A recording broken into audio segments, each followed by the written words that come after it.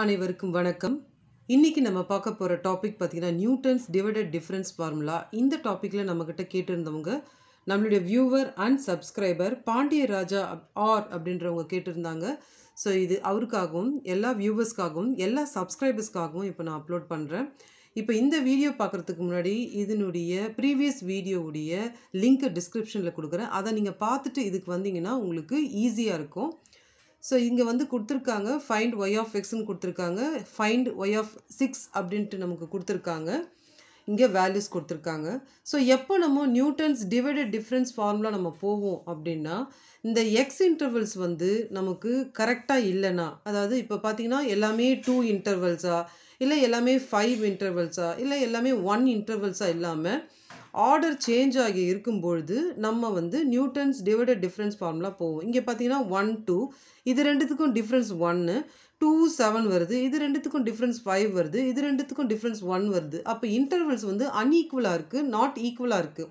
அதனால் நம்ம என்ன பண்ணுறோம்னா நியூட்டன்ஸ் டிவைடட் டிஃபரன்ஸ் ஃபார்முலா போக போகிறோம்.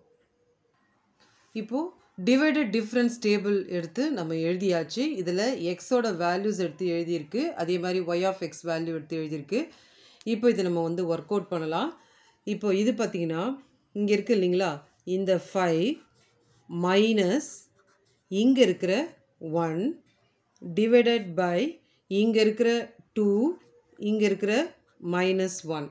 இப்போ இதை நம்ம மைனஸ் பண்ணோம்னா இது என்ன ஆகும்னா 4 ஆகும், இது வந்து 1 ஆகும். அப்போ ஆன்சர் வந்து 4. நெக்ஸ்ட்டு வந்து இது எப்படி பண்ணணும்னா, அதே மாதிரி தான் இங்கே இருக்கிற 5 இருக்குது இல்லைங்களா, அந்த 5ஐ போட்டுக்கோங்க, மைனஸ் இந்த 5 டிவைடட் பை இங்கே இருக்கிற 7, இங்கே இருக்கிற -2. இது பார்த்திங்கன்னா 0/5 வரும். அப்போ இதனுடைய ஆன்சர் 0 தான். இதுவும் அதே மாதிரி தான், 4 மைனஸ் 5 டிவைடட் பை 8 மைனஸ் 7. இப்போ இது பார்த்திங்கன்னா மைனஸ் பக்கம் பெரிய நம்பர் இருக்கிறதால -1 டிவைடட் பை +1, இதனுடைய ஆன்சர் வந்து -1. இப்போ இது எழுதிட்டு நான் மறுபடியும் இன்னொரு டிஃப்ரென்ஸ் டேபிள் வந்து போடுறேன். ஸோ கன்ஃபியூஸ் ஆக வேண்டாம். நெக்ஸ்ட்டு இப்போ வந்து பார்த்திங்கன்னா நமக்கு இந்த இடத்துல வந்து நமக்கு என்ன இருக்குதுன்னு பார்த்திங்கன்னா இது 0. இப்போ இந்த வேல்யூஸை தான் நம்ம எடுத்துக்கணும், இந்த வேல்யூஸ் எடுத்துக்கணும். ஸோ ப்ரீவியஸில் போட்ட மாதிரி தான் இங்கே இருக்குது, 0 இருக்குது இல்லைங்களா. ஸோ 0 -4 டிவைடட் பை இங்கே மட்டும் ஒரு டிஃப்ரென்ஸ் வரும். இங்கே நம்ம 2 1 7 2ன்னு போட்டிருந்தோம் இல்லைங்களா. இப்போ வந்து நம்ம என்ன பண்ண போகிறோம்னா இந்த 7 மைனஸ் இந்த 1, ஸோ 7 -1. அப்போ இது வந்து பார்த்திங்கன்னா -4 டிவைடட் பை 6ன்னு வரும். அப்போ ஆன்சர் வந்து -2/3 அப்படின்னு நமக்கு ஆன்சர் வரும். நெக்ஸ்ட்டு அதே மாதிரி தான் இது -1 -0 டிவைடட் பை இங்கே இருக்குதுங்களா 8. ஸோ 1 நடுவில் விட்டுட்டு நம்ம என்ன பண்ணணும், 8 -2 அப்படின்றது நம்ம போடணும். இப்போ இதனுடைய பார்த்திங்கன்னா -1 டிவைடட் பை இது வந்து 6. அப்போ வந்து இது வந்து -1/6. இப்போ நெக்ஸ்ட்டு நம்ம என்ன பண்ண போகிறோம், இதையே மைனஸ் இது பண்ண போகிறோம்.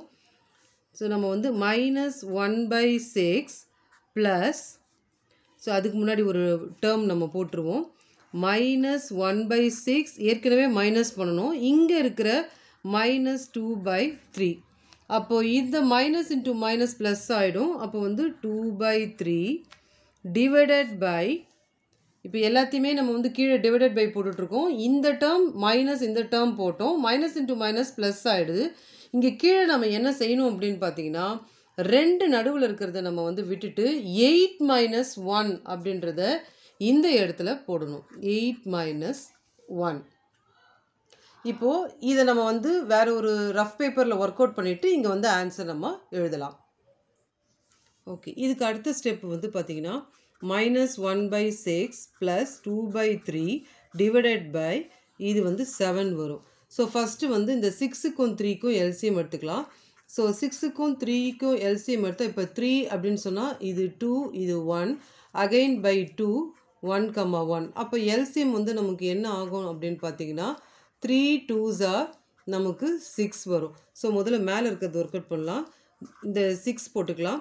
ஸோ 6 6ஆல் டிவைட் பண்ணும்போது 1, அதனால் நம்ம என்ன பண்ணலாம், மேலே இருக்கிறது -1 அப்படியே போட்டுக்கலாம். 6 3ஆல் டிவைட் பண்ணும்போது 2 வரும். அப்போ இந்த 2 கூட இன்னொரு 2 வந்து நம்ம மல்டிப்ளை பண்ணலாம். மல்டிப்ளை டிவைடட் பை இந்த 7. ஓகே, இதுக்கு அடுத்தது -1 + 4 by 6 இது டிவைடட் பை 7. இப்போ அடுத்தது இதுலேருந்து இது போச்சுன்னா 3/6 டிவைடட் பை 7. -1 + 4 3 divided by 6. இப்போ இதை நம்ம என்ன பண்ணலாம், மினிமைஸ் பண்ணிடலாம். ஸோ 1/2 அப்படின்ட்டு வரும். இப்போ 1/2/7. ஸோ இது எப்படி எழுதிக்கலான்னு பார்த்தீங்கன்னா 1/2 × 7. இந்த 7 மேலே போயிடும். அப்போ ஆன்சர் வந்து 1/14. ஸோ இதுக்கு ஆன்சர் வந்து பார்த்தீங்கன்னா நமக்கு 1/14. இப்போ தான் ரஃப் பேப்பரில் ஒர்க் பண்ணணும். ஸோ இது மறுபடியும் சொல்கிறேன். 5 - 1 2 - 1. நெக்ஸ்ட்டு 5 - 5 7 - 2. நெக்ஸ்ட்டு 4 - 5 8 - 7. ஸோ இந்த ஆன்சர் வரும் இல்லைங்களா? இந்த ஆன்சரில் நம்ம என்ன பண்ண போகிறோம்னா 0 - 4, இங்கே நடுவில் ஒன்று விட்டுடுங்க, 7 - 1. அடுத்தது -1 - 0, இந்த 8 நடுவில் 7 விட்டுருங்க, 2 -2. நெக்ஸ்ட்டு இது மைனஸ் பண்ணணும். -1/6 -2/3 பை நம்ம 8 - 1. ஸோ ஒன்று விட்டோம் இல்லைங்களா? இப்போ 2 விட்டுடணும். 8 - 1. இப்போ நம்ம இதில் என்ன பண்ண போகிறோம் அப்படின்னா, இதை வேறு ஒரு பேப்பரில் இந்த ஆன்சர் மட்டும் நம்ம ஒர்க் அவுட் பண்ணிக்கலாம். இப்போ ஒரு பேப்பரில் ஒர்க் அவுட் பண்ணியாச்சு. இப்போ இதை பாருங்கள், இந்த எக்ஸ் வேல்யூஸ் எல்லாம் வந்து x0 x1 x2 x3ன்னு கொடுத்துக்கணும். இந்த ஃபஸ்ட்டு வேல்யூ y0 வேல்யூ, இங்கே இருக்கிற இந்த ஃபஸ்ட்டு வேல்யூ வந்து ∆y0, இது வந்து ∆2 y0, இது வந்து ∆3 y0. இப்போ இது எல்லாத்தையும் நான் வந்து எடுத்து எழுதிக்க போகிறேன்.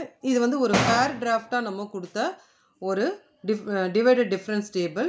இதை பார்த்துக்குங்க. இப்போ வந்து ஃபார்முலாவில் நம்ம அப்ளை பண்ண போகிறோம். இந்த ஃபார்முலா நம்ம ஈஸியாக ஞாபகம் வச்சுக்கலாம். முதல்ல y0 ∆y0 ∆2 y0 ∆3 y0. First வந்து x - x0 வரும், x - x0 அப்படியே வரும், கூட x1 x - x1. அடுத்தது இந்த 2 டேர்ம் அப்படியே வரும், கூட வந்து x2. ஸோ ஃபஸ்ட்டு இருக்கிறது எல்லாமே x வரும், இங்கே x0 x1 x2. இப்போ நம்ம அந்த டேபிளில் இருந்து எல்லா வேல்யூ எடுத்து எழுதியாச்சு. இந்த வேல்யூவை இங்கே அப்ளை பண்ண போகிறோம். நம்ம ஆன்சர் வந்து நமக்கு கிடைக்கும்.